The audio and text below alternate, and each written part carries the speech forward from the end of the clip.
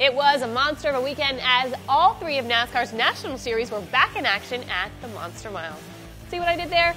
Hi everyone, I'm Kim Coon, this is Rearview Mirror, and you heard me right. All three series, what more could you ask for? It was a weekend jam-packed with racing.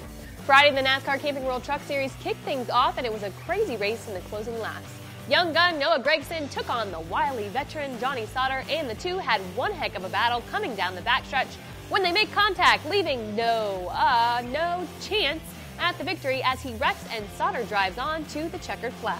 Not the way I try and race people. Take full responsibility in that right there. That was 100% my fault. Next up, it was the NASCAR Xfinity Series and the final race for 100 G's in the Dash for Cash. Once again, fast forward to the closing laps of the race as teammates Justin Allgaier and Elliott Sadler battle for the win.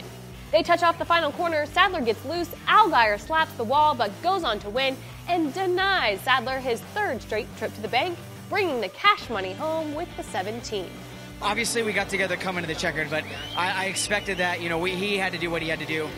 We had to do what we had to do. I mean, it was fantastic. It was so much fun today. And now let's meet this week's Ford Hall of Fans Fan of the Week. Richard Brady, Henry, and Nancy, my family, and big Ford fans. My son that's named after Henry Ford. I've been coming since the mid-'80s. It's pretty fun. I've only been down here about 10 years, but met them down here, and we've been kind of camping next to each other ever since, and having our kids grow up together and spending 2 weekends a year down here at Dover. Are you the world's greatest NASCAR fan? Here's your chance to prove it. Go to NASCAR.com/Ford and tell us why you should be inducted into the Ford Hall of Fame.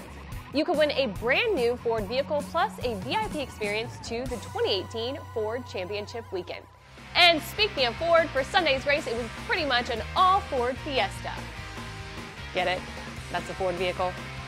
Rain threatened for most of the day, but that didn't stop the blue ovals of Brad Keselowski, Kevin Harvick, Clint Bowyer, and Ryan Blaney from powering to the front of the pack. Harvick claimed both stage wins, but late in the running of the final stage, Clint Bowyer worked his way to the lead with one hell of a car. But then Mother Nature tried her best to stop a Clint Bowyer party. FYI, that doesn't happen. Ever. We've never had a rain-shortened race at Dover, and we certainly weren't about to start. So after a quick 40-minute red flag for rain, we got back to racing on an almost green track. Bowyer lost the handling of his car and was a sitting duck for Happy Harvick and his freaky fast Ford, who flashed by Clint to claim his 4th victory of the season. Bowyer finished second, and their other Stewart-Haas teammate, Kurt Busch, crossed the line 4th, meaning 3 of the 4 SHR cars finished inside the top 5.